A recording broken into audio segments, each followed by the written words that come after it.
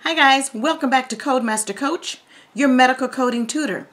Okay guys, we are answering our questions from yesterday on Path and Lab. Remember, we're doing a CPC review study on Path and Lab this week. So if you have not viewed my previous videos for this CPC review, particularly this week when we're doing Path and Lab, go back and view my last 3 videos for this week.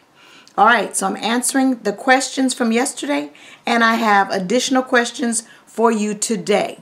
So, again, this is a CPC review, and we're in the Path and Lab. We've done E&M, medical terminology, anesthesia, surgery, radiology, and now we're in Path and Lab. Here we go. Here's the answer to yesterday's questions. On yesterday, I asked,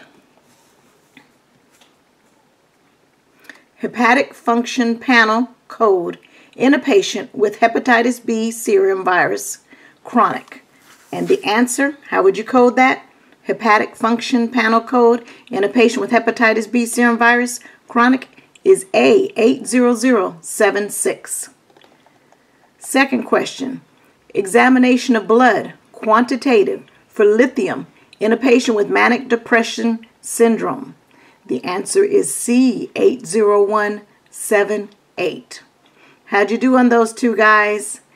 First one is A80076 for the hepatic function panel code in a patient with hepatitis B serum virus, chronic.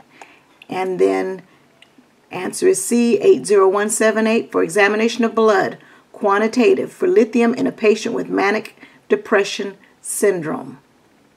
Okay, today's question.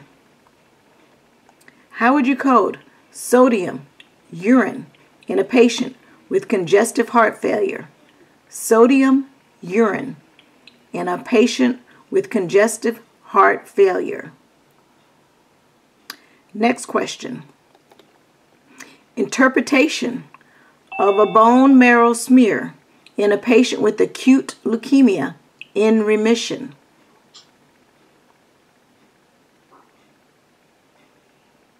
Is it A, 88312, B, 85097, C, 88313, or D, 88329? And one more question. The specimen is the prostate. The procedure was a transurethral resection of the prostate. How would you code the surgical pathology? Is it A, 88305, B, 88309, C, 88302, or D, 90712? Alright guys, the specimen is the prostate. The procedure was a transurethral resection of the prostate. How would you code the surgical pathology? Interpretation of a bone marrow smear in a patient with acute leukemia in remission.